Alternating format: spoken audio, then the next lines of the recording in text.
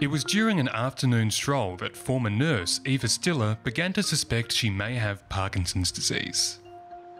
I did find my right side was a little bit weaker and I didn't swing my arm how normally people when they're walking swing both arms, and I was only swinging on the left side. Because I'm a nurse, I knew a little bit about Parkinson before, like it was not easy, but I was suspecting, thinking, oh, and especially my father had Parkinson too. Thanks to her own awareness of the symptoms, Eva was diagnosed with Parkinson's uncommonly early, allowing her to delay its progression by making key lifestyle changes. I did discover, meditation, exercise, relaxation, yoga. It's really helping, especially with my mental health too. Like a lot of people with Parkinson have anxiety. I have a little bit of anxiety, but depression, I never had this. I'm happy and I'm enjoying every day and living for now. Hi Eva, how are you doing? I'm good, Sanjay. So when was the last time we met? 3 months ago. And any changes in your Parkinson's symptoms since then? Eva is making the most of an early diagnosis. But according to her neurologist, Dr. Sanjay Raghav, many patients don't get this opportunity. All over the world, Parkinson's disease diagnosis is an issue because there is no blood test or an imaging criteria specifically for Parkinson's disease by which we can make a very quick diagnosis and a confirmatory diagnosis. So it depends on the clinical diagnosis of the neurologist. And sometimes it can be difficult because there are disorders which looks like Parkinson's disease, but they are not Parkinson's disease.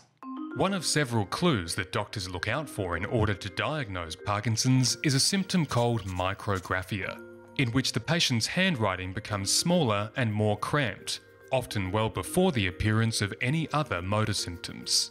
Unfortunately, given that everyone's handwriting is unique, spotting this symptom in its early stages is no easy task. But thanks to the wonders of technology, that's about to change. One of the good things in our world now is that we've got computers, and computers with tablets can measure speed, acceleration, pressure, and the size of handwriting. Because you got to write your name. Using artificial intelligence, biomedical engineers at RMIT, led by Professor Dinesh Kumar, have developed a revolutionary screening tool. Now you can use your left hand. We want to see the other side. Within just a couple of minutes, this program analyses users' handwriting against a database of samples provided by Parkinson's patients. One of the tests which have been used is the spiral. Then you got the repetitive text like BD, BD, etc. We also have a person drawing lines, vertical and horizontal. Then we have a person writing a sentence. And finally, we've got the person writing their own name. And using this, we are able to normalize things so we can identify the natural differences between people. And hence, we can more accurately determine what are the changes in the handwriting of the person. So we can then determine whether there is bradykinesia, in other words, slowing down, whether there is a change in the rigidity, or whether there is some tremor in the person's writing. As if this wasn't groundbreaking enough, Professor Kumar's team have used the same principles to develop a second screening tool. Beep, beep, beep, beep, beep. A mobile app that analyses your voice to detect the common Parkinson's symptoms that impact the vocal cords.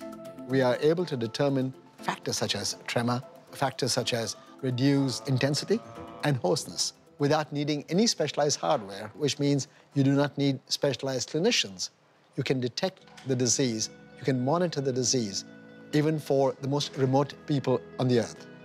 That, I think, is a big achievement which this technology or these technologies can give. And I look forward to being a part of that. Beep, beep, beep, beep. With both tools showing an accuracy rate of over 90%, researchers are hoping they'll be approved for commercial use within just a few years. It's great if technology can help for people to be diagnosed earlier. I mean, it's not good to be diagnosed when you're 50 or 60, but if you have Parkinson, it's probably good to be diagnosed when you're 50, 60, because you can do a lot of good things for yourself. People maybe on their iPhone one day or their Android phone can just do some simple test and a diagnosis can be made even without seeing patient face to face. So it's a very exciting time. We all have smartphones, we all have computers. Why not we use it to the best advantage for these purposes?